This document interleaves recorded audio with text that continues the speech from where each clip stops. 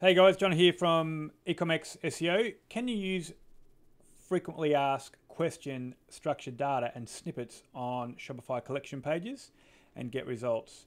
Just quickly, if you haven't subscribed to our YouTube channel yet, make sure you hit the subscribe button and also head on over to our Facebook group where there's plenty of great content and discussion going on in there. So just wanted to work through a bit of a test we've been doing on one of our product pages in our one of our Shopify stores. And this particular term, so I'm just going to go through the context of it. So what I wanted to test was, can we have frequent FAQ snippets or structured data on the collection page?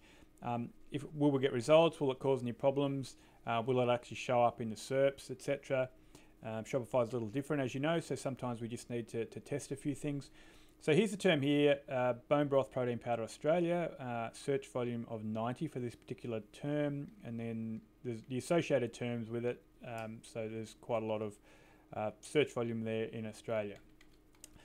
So the main terms we've been tracking is this one here, and then also bone broth protein Australia, so 80 searches per month for that. So you can see here's the traffic graph. So in December 2019, we were nowhere. Then it popped up, and it's been tracking along, 9. Then it moved to 4 in April, and then May, June, July, it's moved up to position 2. And then if we look at bone broth protein powder, has a bit of a similar graph. It's at about the same time it's moved up, and now it's in position 9 for this particular term. Then if we go on over and have a look at our Google search results, so bone broth protein Australia, if we scroll on down, and we are in real terms it says we're number 3 here.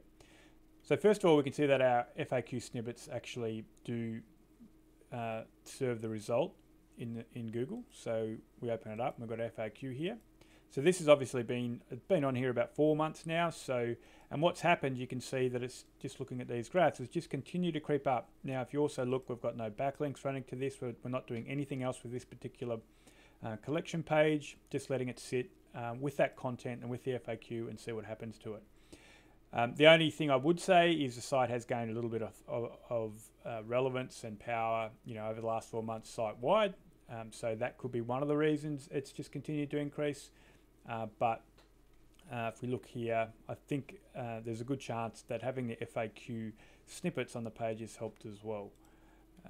So interestingly though, so there's only 2, for this particular search where I am in Australia, there's only 2 FAQs that actually show up as featured or rich snippets.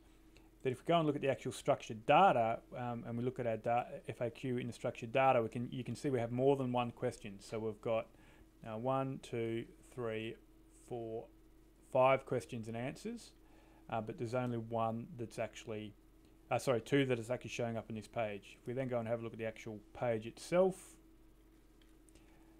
so you can see here are our questions, and I think these QAs, I'll just have a look and see if they are actually what H tag we added there. Go to the source code. From memory, I think they were all H2. Product is H2.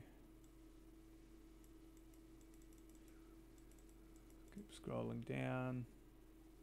Maybe they were H3.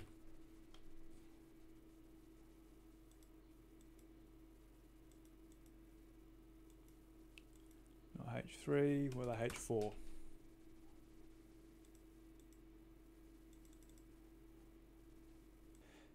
Okay, so I found the questions in the source code. So we actually didn't even add any H tags, which is probably an oversight, but you can still see that it's helped us gain that rich snippet and rank. So what we might do now is actually go and add H tags to these and monitor this over a few weeks and see if we have any change. Maybe we can push it to position 1 just by doing that.